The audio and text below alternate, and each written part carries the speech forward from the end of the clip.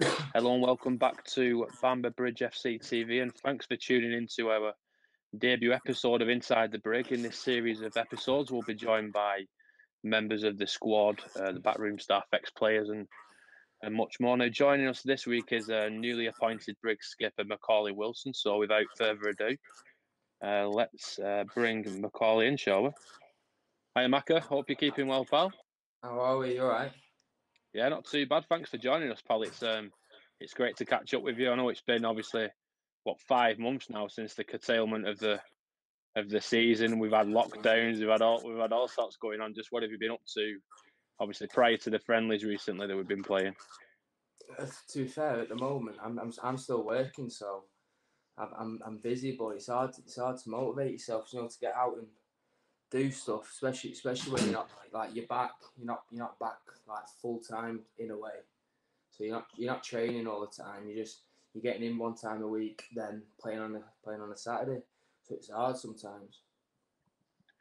Yeah, I spoke to the gaffer after we had a behind closed doors friendly with Kendall a few weeks ago, and it was sort of the first football that the lads have played for 3 or 4 months, and it was just an excuse to get the lads out, get the lads back together, gelling together again, Yeah, and a bit more of just a kickabout. But it was great to see the lads again, and we've played 3 or 4 pre-season games now. Just yeah, how yeah. have you found those so far? No, like you said, it's good. Everyone's like it's good to get back together because we're a close knit group anyway. So we all like since even at the start of lockdown when we weren't even doing anything allowed to see each other, we were all talking every day. We talk to each other, no matter what. It's always been like a Brig. Like I've been there 3 years I think, and it's the best dressing room I'll ever be in. Everyone gets on with each other. We're all mates.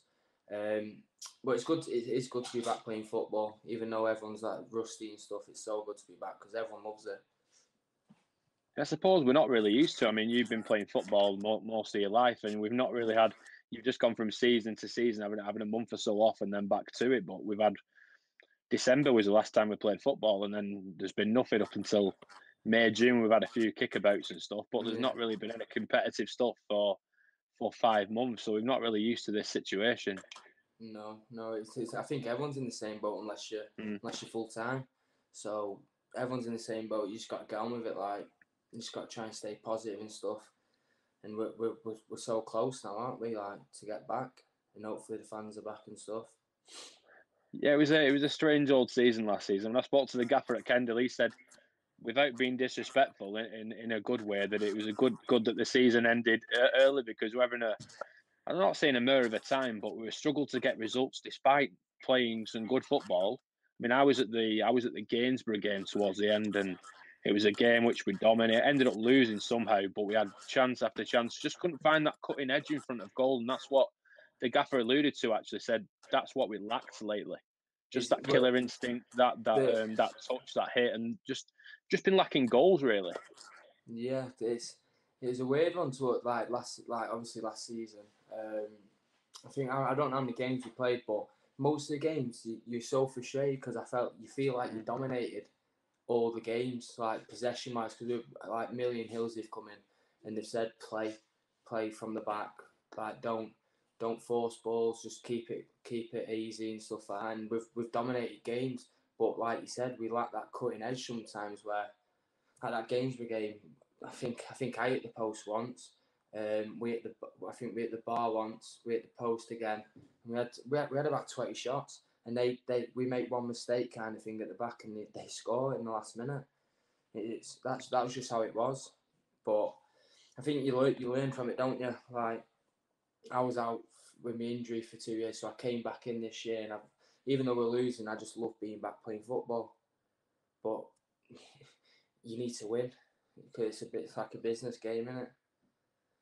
Yeah, and it's obviously we mentioned the break and how long of a break it is. We can use this as a sort of way to right those wrongs from last season and obviously we're a tight knit group anyway, but sort of just eradicate last season. It's done now. It's gone, and we've got Yeah, 3 4 months now to work on proper pre-season. Obviously, fitness and stuff plays a big part, and obviously yeah, the gaffer wants to obviously slow things down now in terms you don't want to be playing too many friendlies before the season begins. No, Do no, you want to at the same time, yes, stay focused and stay switched on, but at the same time, you don't want to overwork yourselves. no. Yeah, it's it's a hard one because we all like I want to go back now if we could, but you've Mm. got to think you're playing how many games you play in the season. You don't want to play. You don't want to play every week from now until next June or whatever it is, next May. You that's why our injuries happen and stuff like that. But sooner we're back, sooner better for us, I think, because we're all chomping at the bit to get back and do well for Millie and Hilsey. And I suppose it does you good as well to play some competitive friendlies in say July. We've announced one today actually against Chorley on the Yeah, 13th of July. That should be a really good game because obviously they'll be keen to get their season started as well. mm-hmm. They like we play in most pre-season shows and they're always very good, Mm. fit, strong, play play route one. So as a defender, it's a test for yourself. Um, but I think we played the team last year and they were just a bit too much for us. I don't know what it was. They were a bit sharper and stuff, but they're higher in the leagues. But there's no excuse. We want to give it a proper good goal this year. I think, 100%. Yeah, so obviously with the news that you've got the captaincy, that must be something that you're absolutely delighted about. Obviously, you're taking over the mantle from a club legend Yeah. who's moved on now. So, just how would you assess? Obviously, how did it come about? Really, did Millie just ring you up and say, "I we want you to be the captain moving forward"? Well, like to be fair, because I've been injured and stuff, I weren't expecting it at all or anything. Mm. Like I'd say I think I'm a leader on the pitch. Like I like to talk to people, but I definitely weren't expecting it. If I remember rightly, he messaged me saying, "Maka, I need to speak to you. Will you ring me later?" So my instant thought, "Oh, what have I done now? Like, what have I done wrong?" So I was flapping it a tiny bit, but then I rang him saying, "What's up, mate?" And he's like, he explained, Laws is leaving and stuff, and I want you to be my captain. And honestly, God, mate, I've always everywhere I play, I want to be like the captain, the leader kind of thing. So I was over the moon, to be fair. But I think they had an option for a few of the lads. Like Spoons was captain whilst when I was injured. Spoons was captain when Laws weren't there, and he was a great captain and stuff. And Marlowe as well, who's been there for years. But I am So it's a proud. you've been at the club, mate. You've been at the club now a couple of years. Yeah, Initially, it was on a loan from when you were at Blackpool. yeah. Did you sort of fall in love with the club at that point and happy to make a return when you did come back full time? Oh, when I first came in, when I was 18, I think it was. We played Ossett away. Ossett away, and obviously I've never been really around men's football. I was in at Mm. Blackpool and stuff, but it weren't like anything I thought it would be. So I played against Ossett away. I made an assist and I scored a pen on my debut. Then the coach no, after the game we always sing a Brig song. It's the Station Road, I think it is. That's the name. We always sing that, and you get goosebumps and stuff. Because I've never seen that in my life. I didn't know the songs, and I was just clapping, buzzing, and that. Then on the coach home, everyone's having a drink, singing, and you do fall in love with that team. And I think I could only have 3 months like of loans. Then I wouldn't be allowed to go anywhere else. So I think I had three 1 month loans. Then I weren't allowed back. I was gutted because I remember Gary Bowyer coming up to me and saying, "You do know you can't go back there again." I was like, "Oh, I thought I was going to go for the season, but then made my debut at Blackpool, then went to Fylde and won the league." So it weren't always a bad thing, but it would have been nice to do a full season there because we were top of the league when before I left, kind of thing. We were flying. So going from youth football and playing in the Northern Premier League, just what was the physicality side of that like? Obviously, it is quite a difference. It is quite a physical. It is a very physical league.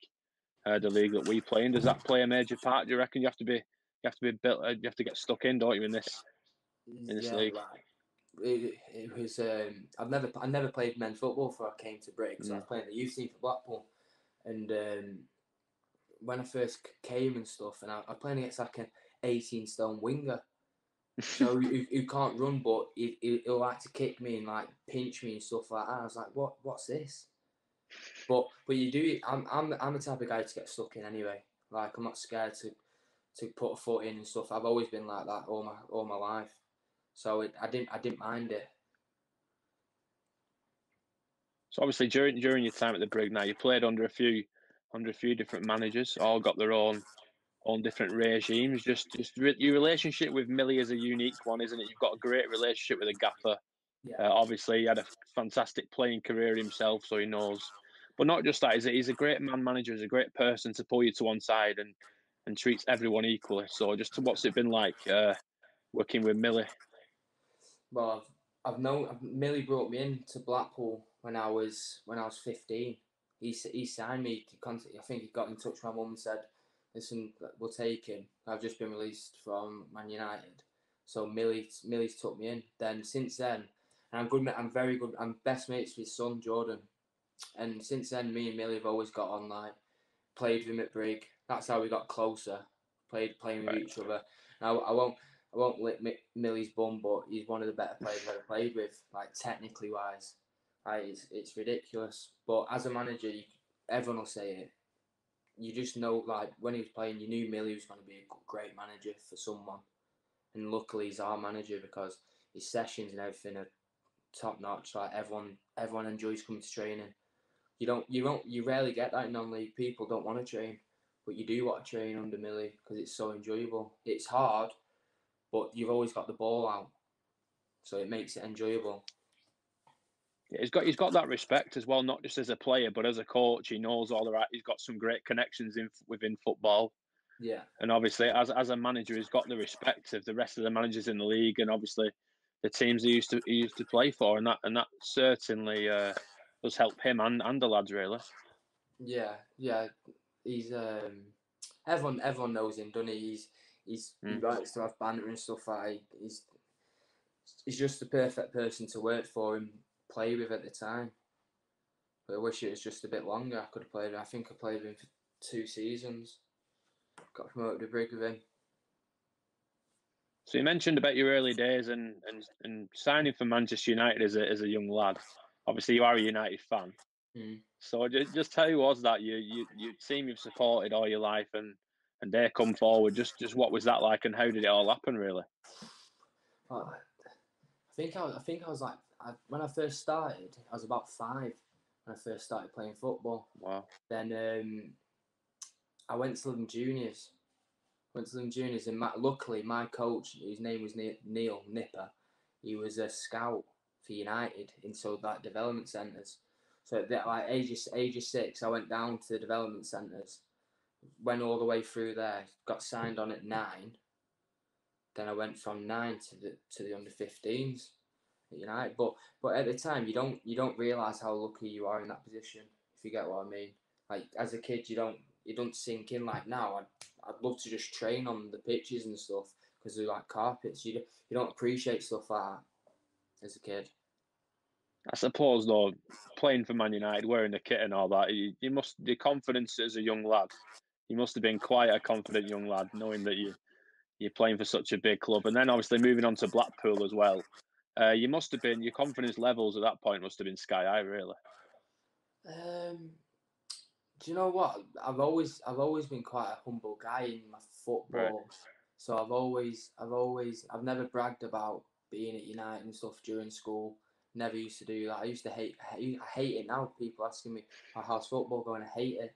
So if you're having a beer on a Saturday, someone saying, oh, how's football? I don't like talking about how football because I just don't like talking about myself in that way about football. Some people might think I do, but I feel like I'm quite humble about it. So obviously you joined Blackpool at what the age of 15 or so. Yeah, 15, yeah. You've had some great times there. Obviously, you captained the under 18s. You made your senior debut. You actually got man of the match. I remember against Everton. Everton the 21s, which it went to a penalty shootout. Is that right? Yeah, I don't remember. I think we drew 1-1, then went to pens. Yeah, that game must really stand out for you, though. A great night and obviously a great performance, and to put in that sort of showing It must have given you self-confidence and self-belief moving forward from that. I didn't know I was playing until we went up there during the day, had our pre-match and stuff. Then we had a meeting for the game. I didn't know I was playing. So he's put the team sheet up on a big board in the hotel, and he's thought I'm obviously playing. But I preferred it like that because I wouldn't have been overthinking it if he told me the day before. But it was a bit of a dream, to be fair, because not everyone can say they played on Goodison Park and scored, even though it was a penalty shootout. But it must have been an absolute buzz, though. Obviously, you're delighted just to be part of the team, but to not just know that you're starting, but I suppose that made you put that in sort of performance where, right, I've been picked now, I need to show the gaffer why he's picked me, sort of thing, and you really did. 100%, because I thought in training, some of the lads from the first team at Blackpool at the time were saying you'll get your chance and stuff, because I didn't feel like, as an 18-year-old coming from the scholars, I didn't feel like I was at the bottom of the pile, like talent-wise in the squad. I thought I should have got a chance a bit earlier, being honest with you, because they had a few injuries at right back. But the gaffer obviously chose to play a centre half at right back or whatever at the time. But I thought I did well, and I thought I'd get a proper chance after that. But football's football. It's all about opinions at the end of the day. It must have helped your development. Obviously, you were captain of the under-18s for quite a while. You scored a lot of goals from fullback, actually. Yeah. I mean, you can probably tell us how many, but you can play like you look at yourself now. You can play in various positions. You can play in the middle of the pitch. You can play centre back. You can play fullback. You're quite adaptive in that sense. Yeah, but I feel like I started off as a centre mid. Then I got chucked back at United to defence. But one of my main things is like main attributes. I feel like I can read the game quite well, so that's why I can play centre back. I'm quite aggressive.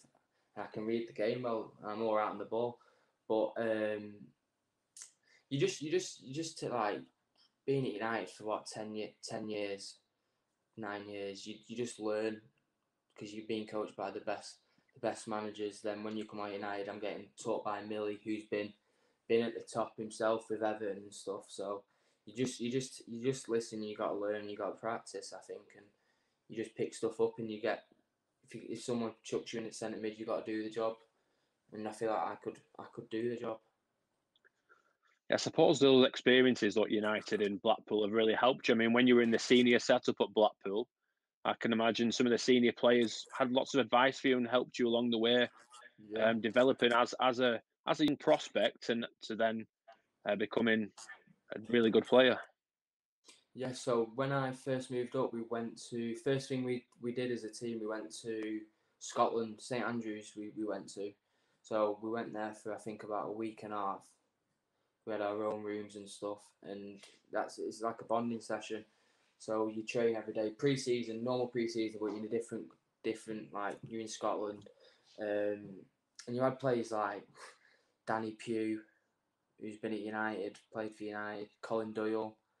There was a few, but I can't remember who. But there was a few lads who have had a very good career, and they're just normal lads when you speak to them. They're not big time. They're not this. They're not that. But that they do help you because when I first went out, I was a shy lad, and you're bound to be as a 17, 18-year-old going into a senior team. But they too fair to them. They took me under the wing, and that brings out your confidence. So you mentioned your first proper goal at men's football was here at Brig on loan. But you moved on to AFC Fylde for a short while. Just how was that? Fylde, I enjoyed Fylde because we were fighting for the title. The game I played against Everton, it was literally three days later. They said they want to sign me, so I was a bit annoyed that I didn't get more of a chance at Blackpool. But they were fighting for playoffs. That was the season they went up from League Two, so they were going for it. So they're not going to chuck it. They might not chuck an 18-year-old, and some managers do, some managers don't. So I think I couldn't have asked for a better move though, out of the football league kind of thing. So I went to Fylde, which it's 5 minutes from my house. We're top of the league, but it was enjoyable, to be fair. Yeah, so during your spell so far at Brig, you played alongside some great players. Yeah, I mentioned the manager and his contacts and his connections. Obviously, George Thomason played there on loan whilst at Bolton, and obviously now he's won promotion with Wanderers to League One. Just how happy are you for George? Obviously, he's played a crucial part in the. I'm a Bolton fan myself, so I watch every game, and he's played a major part in the promotion. honestly, for George, he deserves everything he gets. I remember him I think he was 14 at the time. I was at Blackpool 2 years above him. He was a quiet, small lad, didn't get taken on, so he started from literally the bottom, playing for FC Blackpool, going to Longridge, doing well there. He was at the time he's still at Millie's academy, so he's full time with Millie. Then he signed for Bolton, I think, from Longridge, and he came to here and he's do you know what? He just shot up. He literally shot up. I knew when he was at Longridge, we all said, oh, because we played him, he's a great footballer and stuff. He's good class on the ball. Then he just needed to grow a tiny bit and fill out a bit. And when he came back this time round for Brig, he was that. He was tall, he was strong, getting stuck in, class on the ball, and he deserves everything he gets because he's such a nice lad. He's in my car school, and no one has a bad word to say about him. And he deserves everything he gets. I suppose it just shows you can have the game, but not quite have the. If you're not quite got the confidence there, it can hold you back. But when you're confident Yeah, heading into a game, it makes you such a better player, doesn't it? you play your best football when you're confident and you back yourself. When you're down and stuff, you beat yourself up, and if you do a mistake, you beat yourself up. And when you're mentally not like straight for a game, you won't play as best as you could. But like for example, George, he was playing his best football because he was getting the backing from us, the team, the gaffer, the assistant. Everyone was backing him to do it, get on the ball, get us playing, do this, do that, and he was so good at it. And I think we missed him for the last few games. Yeah, we obviously had a few new additions in the summer. Obviously, Jamie Thomas being one of them. Yeah. JT as he's known to the lads. Obviously, I've seen him at AFC Blackpool. Just how would you describe him and his playing style, and for the fans who have not seen him yet, how he likes to play? JT, I've known JT for years. He was when I first known him, he was at Burnley, and you watch clips of him, and some of the things were ridiculous what he did. Some of the skills, but that he's about to, I think he'll tell you himself. It's about time he stepped up a level again. Nothing against FC Blackpool because they play some great football and stuff, but it's about time he took that next step. Then see how he gets on in this. There's no doubt he'll do class for us because he's a hard worker. He's great on the ball, gets stuck in, can finish. He's got so much quality. Then see how he gets on. But he seems to be enjoying it. He's in our car school as well. He seems to be loving it, to be fair to him. So I'm happy for him. So as I mentioned before, we've had a few pre-season games now behind closed doors games. Last time out against Chorley under-21s, a bit of a probably I wouldn't say the strongest test we've had in pre-season so far, but it was certainly an interesting game. You got on the score sheet, of course, with a decent header. Yeah. Yeah, they were young lads, weren't they? I think it was a 21 side, I think. So I reckon if they do well, you don't know, we could be looking at them, do you know what I mean? It's a chance for them, so. But I didn't have the best against you. I gave away a mistake in the first, I think, 10 15 seconds and they scored from it. But I was happy to score and redeem myself to make it 1-1. I suppose it's good though. We're not playing so long. You're going to have those moments where you're not fully concentrating and not fully at it for 90 minutes. When you're not playing week in, week out, it is difficult. But that's what these games are for, and I'm sure we're going to have quite a few games now before the season gets underway. Yeah, like you say, you try things in games like that.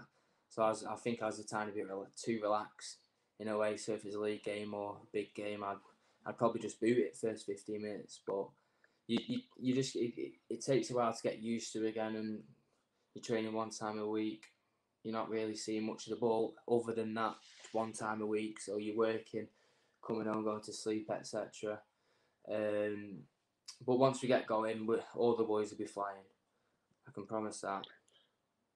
So obviously we mentioned lockdown and just how tough it's been. Obviously we've not had the fans in stadiums for quite a while. Have you got a message for the Brig fans watching this who are going to be packing the stadiums out when we're ready to go again? All the fans are great. Everyone gets on with everyone at the club, and it'd be good to see them all back shouting. But I think it's about time they all came back, as we've missed them, especially towards the clubhouse end in the second half. We always do well towards the end of the game when they're all behind that goal. As you mentioned, the way we ended the last season, how we were playing well in games, dominating games, like you say. If we can get that finishing aspect and taking chances, then we can be a dangerous outfit next season. 100%. There's no doubt that the talent's not there. It's just I can't really put my finger on it. It's just we're just missing a summit. Like we had Ali was injured. He came back and he looked good. But it's a hard one because we know how good we could be. It's a young team now as well. It's a very young team, so we should honestly we should be flying come start of the season, especially with the pre-season games we've got lined up. I know a few. We'll be tested in them, and it'll just only make us better and stronger and fitter. So we'll be at it. Yeah, we mentioned confidence earlier on, Macca, and obviously when we won 1 in our last 8. So when you're down there and when you're not getting the wins, just what did the gaffer have to try and do to lift the lads for the next game and keep on going, really? But like I said before, Millie and Hills are just happy people. So they don't come in on training with like sulking, shouting at us. They didn't do that because we were playing well, but Millie was taking the credit for the losses where it's not him playing. So as a team, there's a few of us who said we felt sorry for Millie in a way because we're letting him and Ilsey down, and the rest of the coaching staff, we're letting them down. But it's just honestly, it's a strange way. It just weren't going our way. I don't think I look on Twitter after games and stuff and read the reports from the fans, and they were saying it's the same again. Brig dominate, two sloppy goals conceded, and we've lost. It's just how it was, and we've got to learn. We've got to learn from that, and we do need to be better. I suppose it's good to go get those out of the way, though, knowing that you can play well and sort of not win. It's a case of taking those frustrations out now, and you've been through those experiences in those dressing rooms after games where you've not got the results you wanted. It's about keeping that in your head and using that as inspiration, really, to go and kick on now. Yeah, like I said, we'll always stick together. The team always stick together. There won't be any nastiness towards anyone.